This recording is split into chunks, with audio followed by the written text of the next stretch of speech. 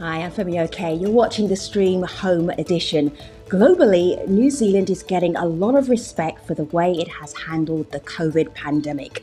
Last month, New Zealanders rewarded Jacinda Ardern's Labour Party with a landslide election result. But inside New Zealand, child advocates are pointing out that Ardern, who made eradicating child poverty one of her key missions, still has a very long way to go. Tēnā koutou katoa. Aotearoa New Zealand has just over 1 million children. 70% of them live well, but 20% dip in and out of disadvantage, while 10% live in chronic poverty. Indigenous Maori children and their families are impacted the most, a legacy of colonisation that structurally and systemically generates suffering for Māori. COVID-19 showed us just how quickly our nation can move to address unacceptable risk, and shone a bright light on the widening gap between the rich and the poor in this country. In a well-resourced nation like New Zealand, which prides itself on kindness, it's unacceptable to have so many people struggling. Urgent action is needed to ensure the burden of a worldwide recession doesn't deepen and widen poverty in this country. This is a challenge, particularly for all nations where Indigenous children experience disproportionate and chronic disadvantage. Why so many children in New Zealand are being left behind is our discussion today. If you're on YouTube, jump into the comment section and be part of our discussion. Let me say hello to the guests. The guests will introduce themselves to you. Hello, Boris. Tell the world who you are. Hi, I guess I'm uniquely placed to comment on this conversation. I'm a Bulgarian Maori, which means I'm of Indigenous descent. My wife's also from Chile. So I have, I guess, a wider world view of the topic. And I also grew up in what society would call a slum, and have moved on to own several businesses. And I produce a radio show in New Zealand called The Nutters Club, which deals with mental health issues. Nice to have you, Boris. Hello, Brooke. Tell everybody who you are. Kia ora koutou katoa, whakalofalahi atu, talofalava. My name's Brooke Stanley Powell, and I'm the coordinator with Auckland Action Against Poverty. We're a voluntary and political advocacy group that's fighting for a new system to ensure that everybody here can live a life with dignity. So thank you for having us on the show. Oh, you're so very welcome. And Lara, welcome. Tell everybody who you are. Kia ora, I'm Lara Greaves, Dr. Lara Greaves. I'm a lecturer in New Zealand politics and public policy at the University of Auckland, where I teach and research on Māori and New Zealand politics topics and issues. I'm Māori descent myself, and I also am the Associate Director of the Public Policy Institute. So yeah, really happy to be here today and keen to get into these issues. Great to have you. Guess one of the reasons why we're doing this show is that we looked at this UNICEF report back here on my laptop, Child Poverty in Perspective, an overview of child well-being in rich countries. New Zealand was one of the rich countries which wasn't doing well as far as child poverty is concerned. Laura, can you explain what happens in New Zealand that is so wealthy, doing so well in so many areas, but falling behind as far as child poverty is concerned?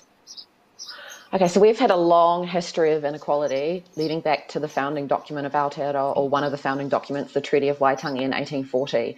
And since then, we've just never had true partnership and equality between Indigenous Māori and Pākehā, which is what we refer to as the New Zealand European descent population. And adding to that, over the years, we've had a lot of our sort of like Pacific cousins migrate to New Zealand, and they also have faced a lot of challenges coming up against institutional racism, structural inequality. We had a period in the 1980s of just like a huge amount of neoliberalism that kind of eroded our welfare state, which was quite world leading, heading back to sort of the 1930s, and that we had cuts to benefit levels sort of in the 1990s, and since then they've just never been sufficient, and that's where we're sitting in a place where we've had growing inequality since the 1980s, 1990s, and it's not getting better. And of course, as you've outlined, we now have the challenges of COVID, and that's just kind of the current situation in New Zealand, is this growing inequality and this poverty for a lot of especially Māori and Pacific people. Brooke, I can see you nodding as Lara was talking. Articulate your nod. Oh no, I'm just nodding in agreement. As I mentioned before, we work with people on the ground, on the front line, who are experiencing poverty. So we also advocate for people within our system to ensure that they receive the full support from our Ministry of Social Development. We get families, people in every day who are struggling to live day to day in this country. And yeah, I was just nodding to tautoko support what Laura was saying. But can you give us an example? Obviously, I don't want you to mention family names, etc. But we have to be able to leave it from the 20% or the 10% of kids are impacted in this way, or 10% of families are impacted in this way. What does that mean in reality? Tell us a story that helps us understand that. Yeah, so we get solo parents coming in all the time. After all of their bills have been paid, they've only got $60 for the week. We had a solo mum come in with 4 children the other day who was in that position. We've had solo dads come in. A solo dad came in with his children, needing to find more permanent accommodation. He's in emergency shelter at the moment because his children are ill, and they need, a better house, more secure housing to live in. This is very normal for us here on the ground. And yeah, it's devastating. And we shouldn't, in a country like Aotearoa, New Zealand, we shouldn't have, the material, people shouldn't be living in such hard circumstances that they are. It's a real struggle. So we got in contact with the Ministry for Children in New Zealand, and this is what Kelvin Davis sent us. It was a very long statement, but first of all, they were very keen to point out that over 18,000 children had been lifted out of poverty. And this is in the 3 years of this particular coalition government being in power. Boris, should this be something to be celebrated, or is there still so much further to go that Jacinda Ardern's declaration, I want to eradicate child poverty, was that just too ambitious? Well, first off, when it comes to statistics, I'm a great believer in, lies, damn lies, and statistics. I have a saying which is, don't confuse me with the facts my mind's made up. So, the numbers may say one thing, but in terms of the reality, one person and one government isn't going to be able to affect the positive attitude and societal change we want in a short period of time. So I don't really feel that that means a great deal. I mean, last week I was talking to a young lady who was grew up in poverty. Her mother used to push a supermarket trolley around the supermarket, filling it with food, and then walk out of the supermarket without paying for it. Now, she didn't want to do that, but if she didn't, her mother would give her a beating. So these things are happening, and these things are real. But I do think that it's a tad unfair to criticise the government and the Prime Minister for not making change fast enough. It's really something that the bureaucrats have to do, and the bureaucrats are often faceless, so you don't see who they are. The politicians are just the people that you identify very easily, so they're easy to take pot shots at. I think also, though, the government have a responsibility to ensure that people don't. I mean, they're the ones that make the laws. Jacinda Ardern and the Labour government have already been in power for one term, and she's saying that even the next term she's not looking at lifting current benefit levels to livable levels. So I think it is important that we remain critical of the government to ensure that people on the ground are centred, that our children are centred, and decisions that actually impact and affect them. These laws that politicians are making, the decisions about poverty in Aotearoa don't affect them.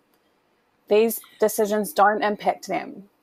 And so this is yeah. Go ahead, Laura. Huge concern for us, because right now we've got a very popular prime minister, like one of the most popular of all time, won this huge majority, which we would not expect under MMP, under our mixed member proportional electoral system. So basically at the moment, Jacinda Ardern and Labour have like a huge mandate to make transformational policy change. And so for a lot of us in Aotearoa, we're watching them and we're going, okay, are you going to try to be a centrist government and hold on to power for as long as possible by sitting in the middle and trying to appeal to middle New Zealand, who might own a home, who might be sort of middle class? Or are you going to try to do something that's transformational and shifts the paradigm and isn't just tinkering around the edges, that actually tries to create some kind of structural change for Māori, structural change for these children, structural change in terms of inequality? And I think for a lot of us now, we're watching to see which direction they go in. And that's kind of quite important for, again, us to be that sort of voice to go, hey, what are you guys going to do now?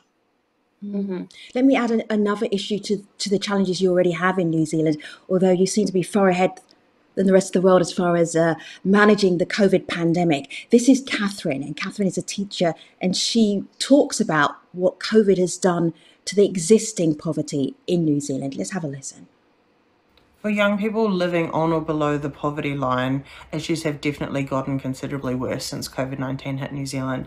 Young people have become really big contributors to the household or sole breadwinners as a result of supporting families where there have been redundancies or job losses, or people with compromised health who were unable to work during the worst periods. And all of that has kind of compiled and made things a lot worse for young people, and they have a lot more on their shoulders and have, as a result, had to grow up a little bit faster in this time.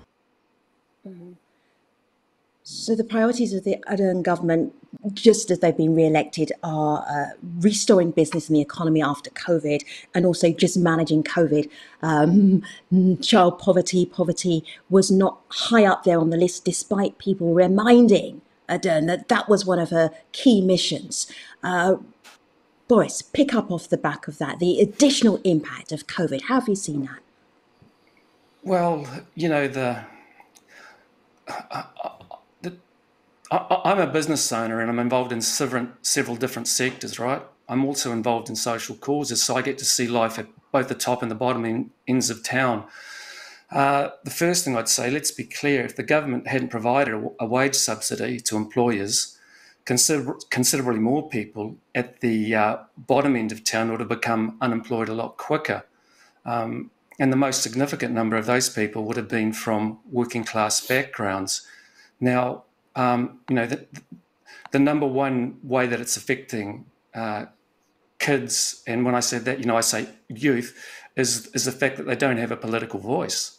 No one listens to them because their voice carries no political weight. So that's why youth do need people like us to advocate on their behalf. You know? Is that making sense to you? It does make sense. There's something that I was talking to my team about earlier on today, and this was it was a big deal, because we were talking about poverty in New Zealand, children being left behind, and then the high suicide numbers that New Zealand actually has. And this is something data that's been picked up by UNICEF, who was looking to see who's in the rich countries were doing better as far as child poverty is concerned and child well-being as well. So I want to bring in this point from a university student who talks about the resources that are available or not available for young people who may decide or be very much on the edge regarding, is it worth living? Let's have a listen. I have lost friends to suicide, and the first question that comes to mind is, what did I miss? And suddenly, the word suicide becomes a part of my vocabulary. Some people feel they cannot approach mental health services for lack of genuine concern or stigma. It is my opinion that there is no consistency with how we approach this challenge or effectively deal with it.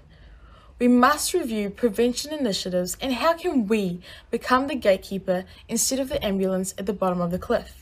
It is essential that we start holding service providers accountable, considering New Zealand reported 654 suicides in 2019 and currently has one of the highest suicide rates in the OECD. So, Boris, this is problematic. Paul Maheno also mentions here on YouTube, white discrimination is rife in New Zealand. Ardern is in denial of the critical problems facing youth suicide and well-being. You know a lot about this whole area, this whole issue of young people and youth suicide. What would you say back to Paul here, who's just saying the government isn't paying enough attention? Well, I think there's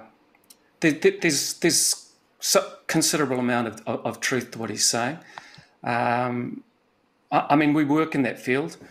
I say to people, what would you prefer to talk about? The key to life, which is hope, or suicide prevention? You know, one of those is hopeful, and the other one is fearful. So, you know, it's why we've named our charitable trust the Key to Life.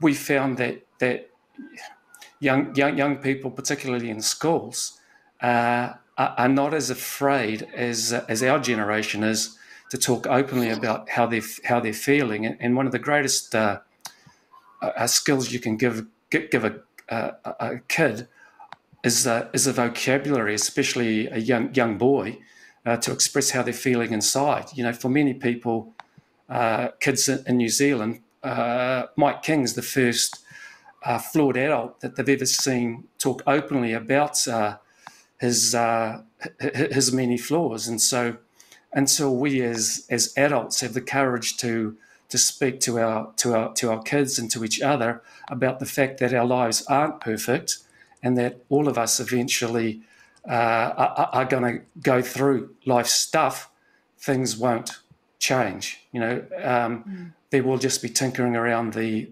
edges, and those people in positions of power need to actually start listening to the people in the communities and divest the control and responsibility back to the community. That's my viewpoint. I want to go back to Kelvin Davis, who you remember as the Minister for Children. Brooke, I'll give you 1 second. Love you to come back in here. And he talks about real change, that there is a lot more work to do. He references the UNICEF recommendations about what you need to do with young people to make sure that they have a healthy, safe future. And Brooke, I want to bring in a letter that you wrote to Jacinda Ardern and her government just after they had that landslide win. I'm going to show the letter here. I want you to just briefly tell us, what did you write? Not just you, but a number of organisations all got together and you had a message to the government. What was it? Yeah, so this was an open letter that was signed by 70 plus organisations that are on the ground, calling for the government to lift current benefit levels, which are welfare support that people receive here in New Zealand, and low income levels to livable levels before Christmas. This is because we know what the situation like is on the ground for people and families and children. And we, and so we put that out. There's 70 plus organisations that have supported the open letter, and Jacinda Ardern said that they're not likely to look at lifting levels this term.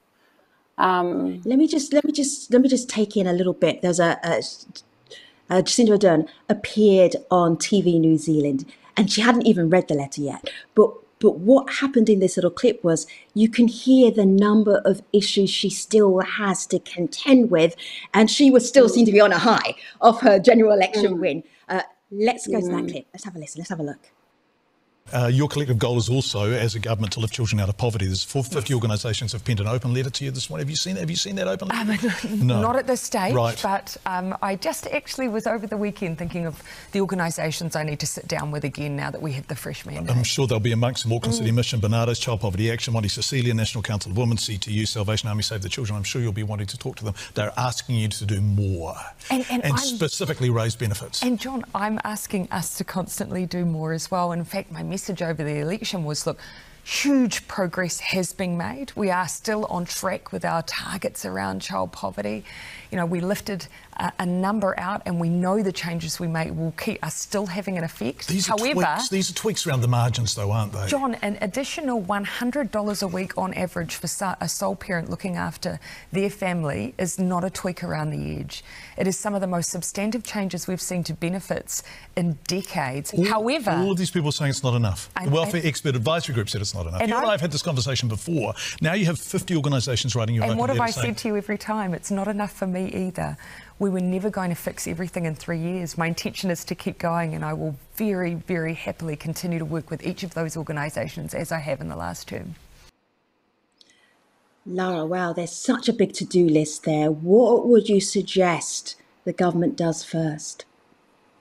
Yeah, so there's a level of frustration there, and I know that Ardern will have a bit of frustration here as well. So Ardern's government, generally Ardern's been quite, and this is where she's gotten sort of a good international response in terms of her COVID response, right, has been really fairly technocratic, listening to experts, happy to bring together working groups and expert advisors, and had this Welfare Expert Advisory Group report with 47 recommendations, and they've only adopted a few of them so far. Now, in their last government, the 2017 to 2020 term, they could say, oh, well, we're in coalition with New Zealand First, we can't do this, we can't do that. You know, they made that excuse a lot of times. So it's now this term where they have sort of free reign. Obviously, they've got to balance the budget to a certain extent, and they've got COVID going on as well, but they kind of do need to sit down and figure out where these priorities are, because it's like to have an actual welfare expert advisory group that you've brought together, and for you to only adopt a few of those recommendations, that's fairly damning overall. There's no shortage of advice and guidance, though, for the Ardern government. Now that they have a landslide general election win, there are lots of people saying, this is what we can do. Dave is one of them. What I'd like to see Jacinda do, and this is what I'm lobbying for at the moment, and I've already spoken to our Associate Health Minister, Penny Hinade, I'm going to start a petition and I'm going to take it to Parliament that all of these fast food chains like Restaurant Brands and McDonald's, all of these places that are exploiting and making millions out of the most deprived areas, they need to, just like pokies and liquor, they need to not tax. I'm not talking about tax that we have to pay, because the problem with that is we'll pay it. And then the families miss out on more good food, or they miss out on school books, uniforms, because we're going to pay that. This is the issue. What needs to happen is they need to reinvest into the communities a portion of their profits into the community groups that are already there working to combat obesity, diabetes, depression, and everything else associated with it. So many people willing to help the government do better by people who are impoverished in New Zealand. Brooke, you're one of them. You're right up there. Auckland Action Against Poverty. I'm just looking at you on Instagram. You've invited the Prime Minister to come see your work. Has she taken you up on that invitation? No, she hasn't. We've also had a formal response from the open letter that we've penned, outlining, you know, as you say, she uses her signature kind of smiling, and she seems really upbeat in delivering messages that are actually really heartbreaking.